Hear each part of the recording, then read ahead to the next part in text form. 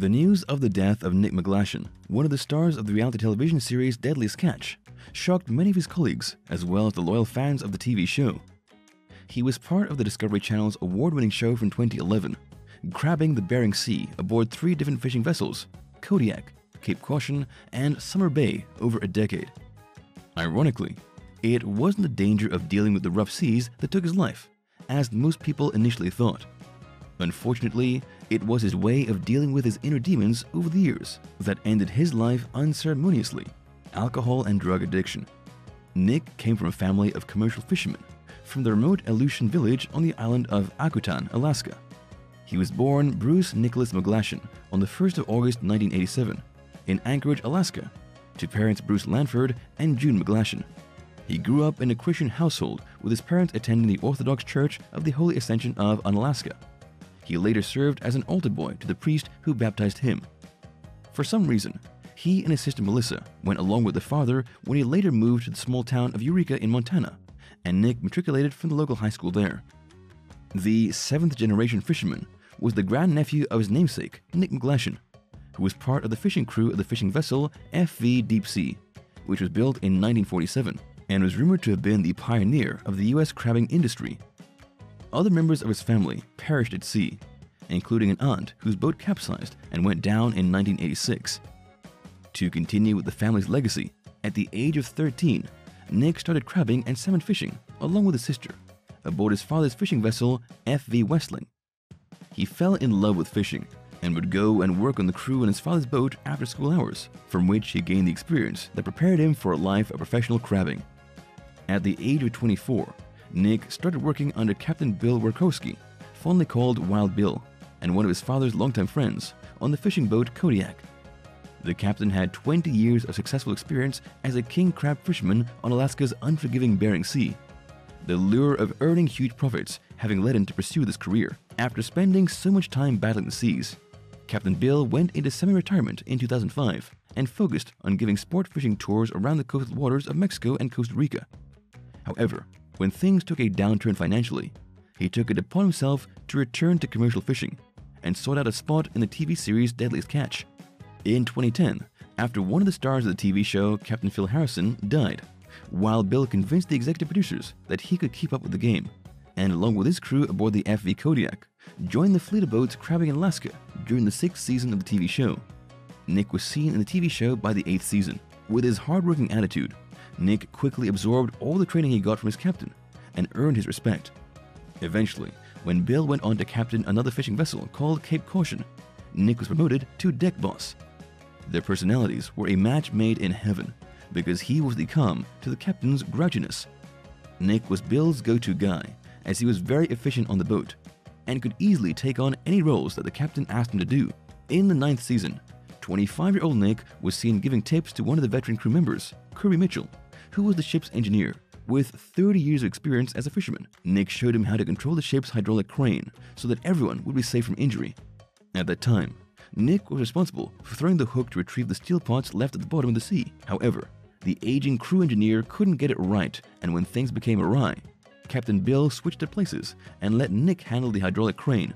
The great thing about Nick was that he had this easygoing, down-to-earth attitude, so when Kirby told the deckhands to bear with him, Nick assured the veteran that he was doing all right.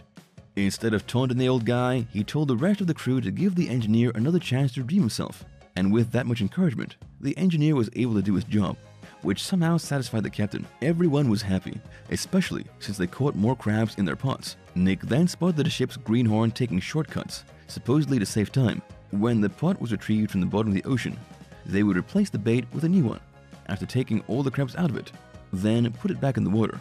The greenhorn thought that it might be time-saving to just reuse old bait, but this didn't yield good results. At that time, Nick was busy hauling in the new catch, but could still see the other deckhands doing their job. However, he didn't catch the guy right away, and when the deckhand was questioned, he told Nick that he only did that for 2 pots. When they later hauled the pots, it was obvious that the greenhorn did that in 7 pots, which gave them just 1 or 2 crabs. If Nick had been completely oblivious, the whole string of 90 to 150 pots would be filled with old baits, and that would have wasted time and energy. A successful fishing life on the Bering Sea could generate a huge amount of money for crab fishermen, but one should expect tragedies and disappointments along the way.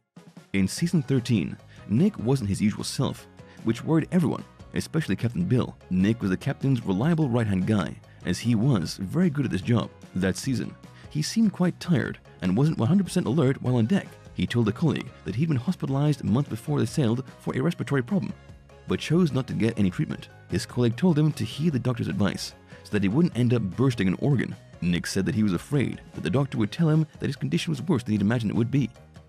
When Captain Bill inquired about his condition, he just said that he had a sore throat, so the captain asked if he'd brought any antibiotics with him. Unfortunately, Nick hadn't, and so was reminded that he should be prepared for anything that might happen while at sea. They couldn't afford any mistakes, or they might not only fail to meet the quota, but also someone could lose their life. It didn't take long for Nick to make a mistake, as he couldn't control the hydraulic crane properly, which led to a steel pot falling. He forgot to clamp the steel pot before launching it, so it nearly crashed into the other crew members who were waiting to take the crabs out of the pot. If not for the deckhand's quick reflexes, someone could have been injured, or ended up dead. Nick was quite apologetic and acknowledged that something wasn't right with him, saying that he couldn't do his job because he was in too much pain at that time. The rest of the crew agreed that Nick was probably too sick, because he'd never made crucial mistakes in the past and was always careful to avoid any injuries on the deck. Nobody was mad at him, as they saw how he was trying to do his best, given the situation. The good thing about it was that their pots caught many crabs. The captain had planned to take Nick to the clinic for a checkup when they returned to port to deliver their haul. He felt that there was something Nick was hiding from them, and he also wanted his deckhand boss in good health before they went back to the sea. When they talked in the ship's wheelhouse, Nick confessed that his doctor said that there's an imbalance in his blood count that might be an indication of cancerous cells. The captain convinced Nick that they needed to confer with the doctors to fix the problem. Nick was grateful and hugged the captain before he left. When his X-ray result came out, it was okay, and the doctor said he just needed to rest and quit smoking. However, Captain Bill was suspicious of what it was that really made Nick's health deteriorate. He was afraid that he couldn't do anything about what was bothering Nick, and if it remained unchecked, he might lose another buddy. In the 4th episode of Season 13, Captain Bill finally discovered the truth about Nick. At that time, the FV Summer Bay was docked at a Dutch harbor, just waiting to set sail once again. The captain was sitting in the wheelhouse when he noticed 2 guys had just come out of the crew members' area. Nick's cousin was one of them, and the other guy was an unknown buddy. He was suspicious of what had happened and went to investigate. Nick was so wasted that he couldn't even look him in the eye when the captain confronted him. When Bill searched Nick's compartment, he found drugs on his bed, subsequently saying that he'd had enough and fired Nick. The captain also blamed himself for always giving Nick the benefit of the doubt and had given him several chances because he treated him like a son. He was so disappointed that Nick had the gall to tell everyone that he'd probably had cancer or pneumonia, the captain saying that the business and family truly didn't mix well. Before the FV Summer Bay left the harbor that day, all Nick's things were left on the dock. After their fallout, Nick was given another chance after he'd voluntarily entered a rehabilitation facility. Bill told him that he had to want it so badly for it to work. The good thing about Nick this time around was that he acknowledged his alcohol and drug addiction problem, which alone was already a major improvement. A pact was made between the two that a new level of honesty must be maintained, even if just to tell the old guy that he's tempted to use again, so they could do something about it. Captain Bill said that Nick had worked for him for many years, and he didn't want to give up on him. It was even the old skipper who met his deck boss at the airport, so that the latter could join his crew when they set sail again. It was hilarious that when they were on their way back to Dutch Harbor, a police car was speeding behind them with the siren and lights on, and they thought that the police were after Nick, but it sped past them. Nick never had a major problem again with the crew or captain on FV Summer Bay. Everything seemed to work out just fine for him. Whether he was able to cure his addiction completely at that time wasn't clear, but he continued as an efficient deck boss since then. It didn't matter if the Bering Sea was calm or if they were in the middle of an Arctic storm. Nick was there in great condition and made sure everything the captain ordered was done properly on deck. When Nick became sober and clean, he made it his mission to extend help to others who were still battling with addiction by sharing his experience and how he overcame his demons. There was a 2-part article he wrote for Chosen magazine entitled The Deadliest Disease, sharing how his life from the Bering Sea badass to a full-blown junkie quickly evolved. Nick said that the alcoholic in him meant that at least he wasn't an addict. The meth addict in him said at least he wasn't on heroin, and the heroin addict in him said at least he wasn't a tweaker. But in reality, he admitted that he was all of them. He said that it was as if a higher power reached out to him on the 8th of November 2016 when he texted someone with the words, "I need help." Friends did help, and those 3 words saved his life. 3 days later, he entered rehab. 3 weeks before the news of his death went viral online, Nick uploaded a photo of a sunrise taken from a plane window, captioned, "Be a sunrise in someone's life today." So it was a shock to his followers that he died because of a drug overdose at the Holiday Inn in Nashville, Tennessee, on the 28th of December 2020. After an investigation, it was reported that he was in Nashville to have fun with friends. The Nashville Center for Forensic Medicine official Krista Hemmons further said that drug paraphernalia was found nearby in the bathroom.